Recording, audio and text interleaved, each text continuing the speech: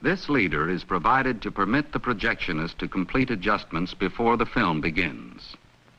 The volume and tone are identical with the soundtrack which follows.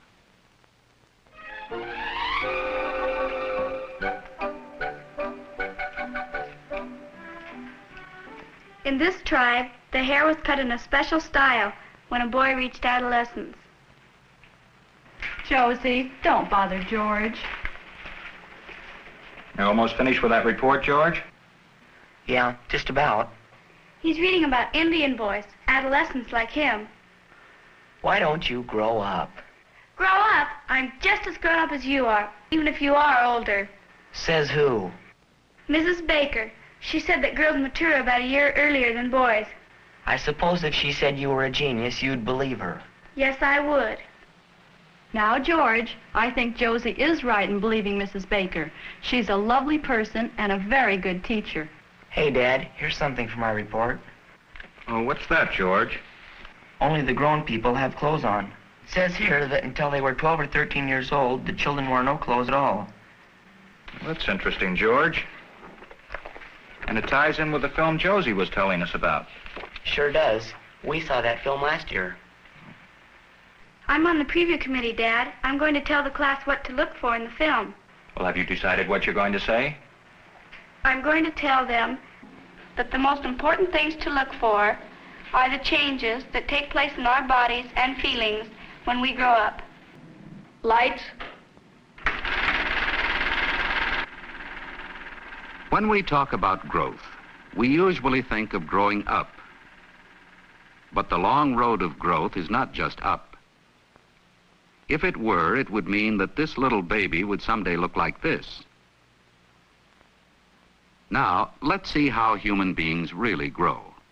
Here are two average babies, a little boy and a little girl. In the course of a few years, they will reach maturity. By comparing the adult with the child, we can see the growth changes clearly.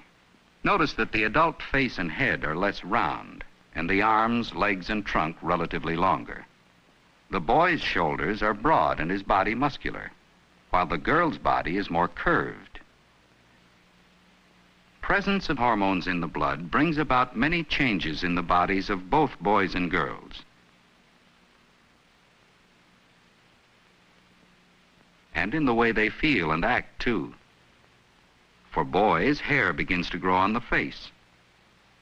The breasts of the girl begin to develop. The vocal cords of both boys and girls get larger and their voices deepen. These physical changes make the boy feel more manly and the girl more womanly. Both feel independent. They begin to be interested in members of the other sex, in social activities, and in being together. These are normal feelings. But all of us do not mature at the same age. These boys and girls, for example, are all 13 years old, yet among them we see many differences in size and maturity. These differences and the fact that girls usually mature earlier than boys, both physically and emotionally, sometimes create problems.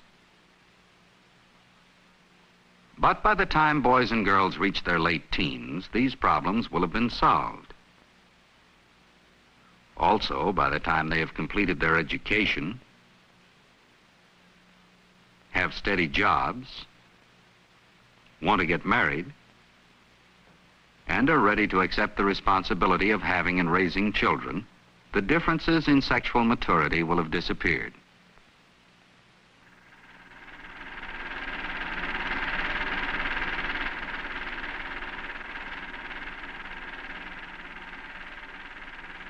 Lights, please.